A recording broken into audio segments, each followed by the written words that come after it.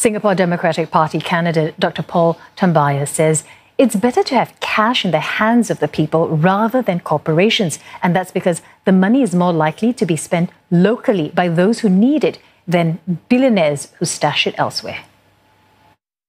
The PAP may often confuse our country with a corporation, but it cannot deny necessary services to residents, regardless of who wins the election. The SDP promises that we will run the town council ourselves with the active participation of residents. We will transparently demand all accounts be released to ensure a smooth transition. There will be no more investments in toxic financial products.